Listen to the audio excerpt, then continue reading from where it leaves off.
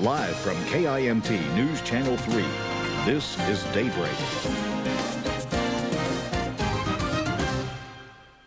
Good Friday morning, everyone. Thank you for starting your morning with us. I'm Scott Kinraid. And I'm Paula Libertowski, and I made it up late to see all of Survivor, but you... I fell asleep. Not so much. I fell asleep during the thing. Well, 2 o'clock comes early. It certainly does. It was a great show, though, last night, and it was nice to wake up this morning and not have to put the umbrella up. Yes, it was.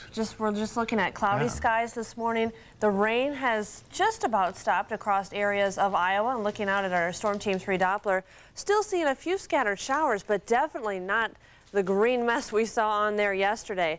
Today, expect a few showers. We'll get a little bit of a break, but then the rain will still be coming for early next week. I'll have an update on how the rivers are doing coming up in weather. But right now, 52 degrees, and we are going to warm up to only about 63 today. But the good news is that the very heavy rain we've seen over the last couple of days is giving us a break this morning. Great. Good news. Thanks, Paula. The Mayday twister that left its impact on the town of Glenville came without warning, quite literally. No sirens sounded the night everything changed for the tiny community. KIMT News Channel 3's Jamie Copley has covered the Mayday twister since it touched down in Glenville on Tuesday. Jamie spoke with a volunteer firefighter whose job it is to warn the 800-some Glenville residents of severe weather. But everything changed the moment he went to push the warning button. It's a sight seldom seen up close, but the people who call Glenville home have been forever changed by this Mayday twister. KIMT News Channel 3 took this video on Tuesday. As the tornado tears through town, listen closely, because there's something you won't hear. Warning sirens. That's when I looked up, I saw the wall cloud coming on into town. I immediately got my boy out of the car, got him back into the fire barn, went on over to throw the switch. But that's when something went horribly wrong for Bob Creer. The severe storm had already cut the electricity. The sirens didn't sound. Many Glenville residents still wonder why the tornado sirens didn't sound that fateful night. But one volunteer firefighter still gets choked up, remembering what happened. I felt helpless. I still get emotional over it. It was, you know, I couldn't do anything. I couldn't warn the people properly, and I knew it was coming. Even though Bob could see the Mayday twister bearing down on the homes of his friends and neighbors, he could do nothing to warn them. I was able to look out the window and was watching the tornado take off and go on down past stands here.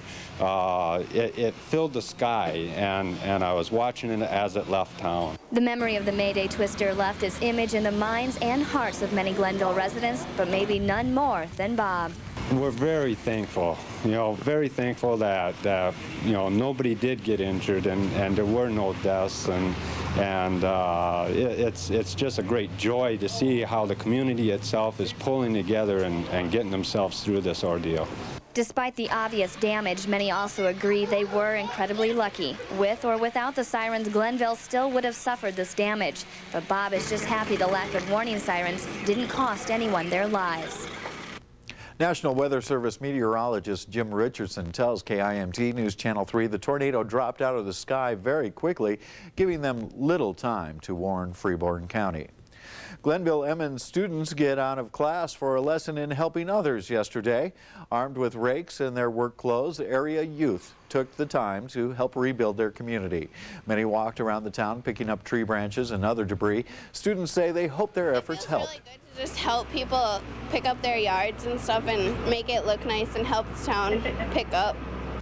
Community members say that they're impressed with this act of kindness from area students.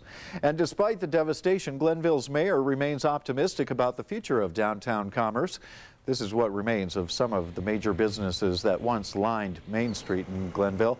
Tuesday's tornado severely damaged the grain elevator, a communications center, Knutson's Oil, and the grocery store. But community members hold their heads high when it comes to putting this area back together. You have to have a positive attitude.